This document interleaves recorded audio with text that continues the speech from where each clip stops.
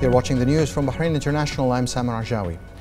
His Royal Highness the Crown Prince and Prime Minister Prince Salman bin Hamad Al Khalifa extended his condolences to the family of Corporal Ammar Ibrahim Isa and wished the injured a quick and full recovery.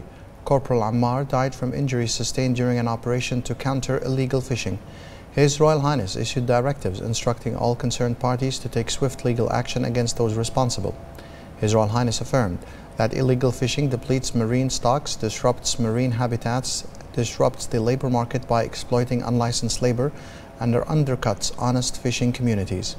His Royal Highness underlined that criminal activity goes beyond the act of illegal fishing, but also includes those who purchase illegally caught seafood from unsustainable and illegally sourced stocks.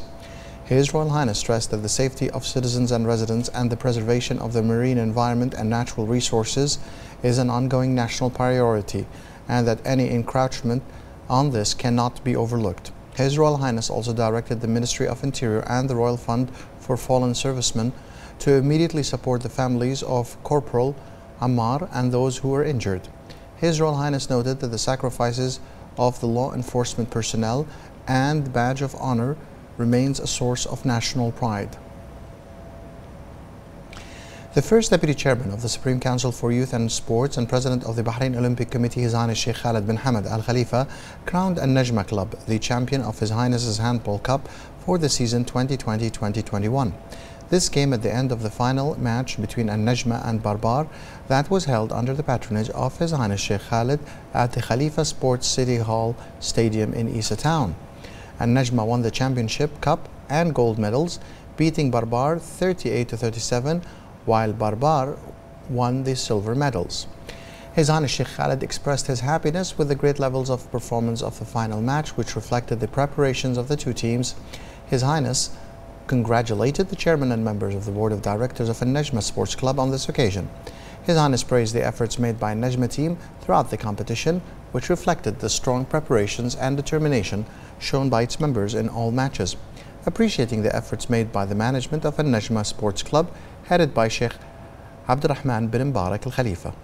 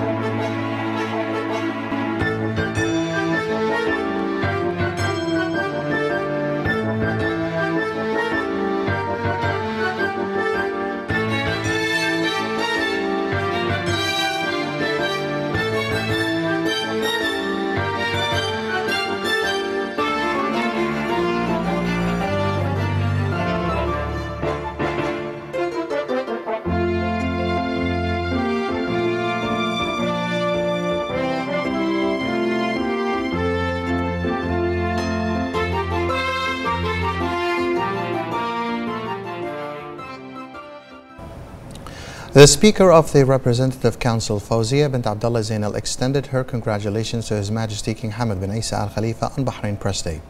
Zainal paid tribute to the Crown Prince and Prime Minister, His Royal Highness Prince Salman bin Hamad Al Khalifa, for following up on efforts to support Bahraini press and the continuous directives to enable the Bahraini press to fulfill its professional and national duty.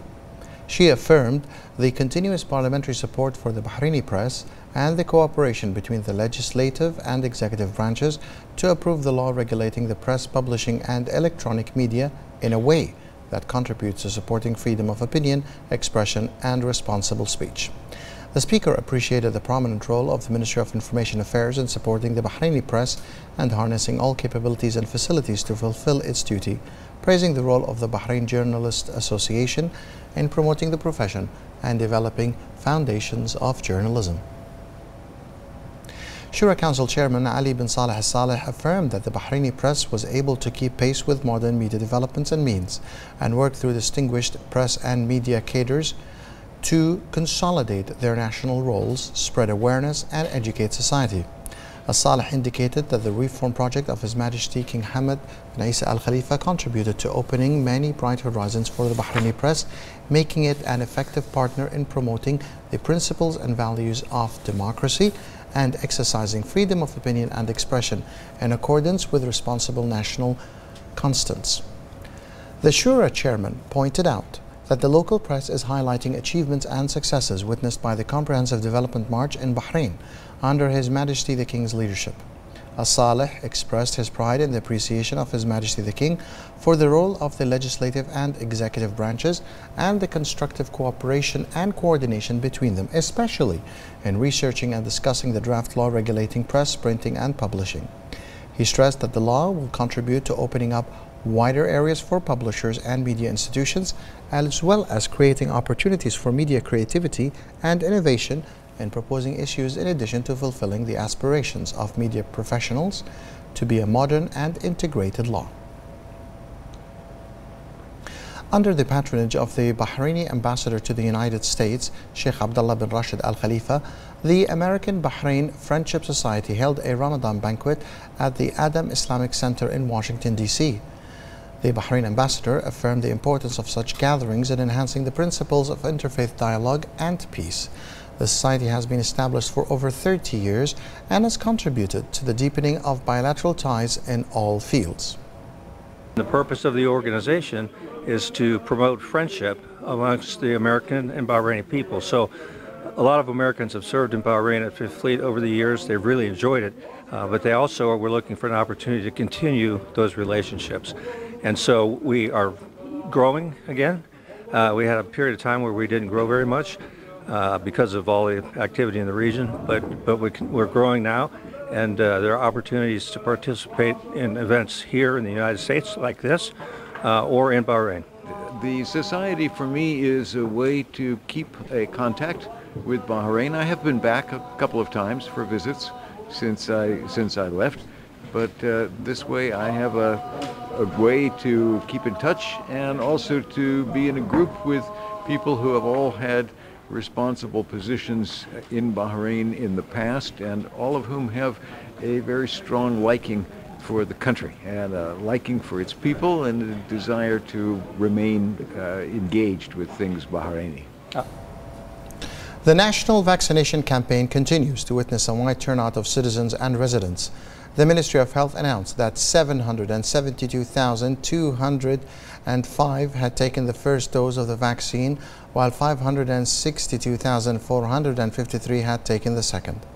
The ministry renewed its call for the community to commit to all precautionary measures and take the initiative to register for the coronavirus vaccination. The Ministry of Health also today said that the number of active coronavirus cases reached 12,021 with 1,120 recoveries, while a registration of new cases of 1,367. 515 of the new registered cases are expatriates, 836 are contacts of active cases, and 14 are travel related. The ministry urges everyone to comply with the guidelines issued by the National Task Force for combating the coronavirus.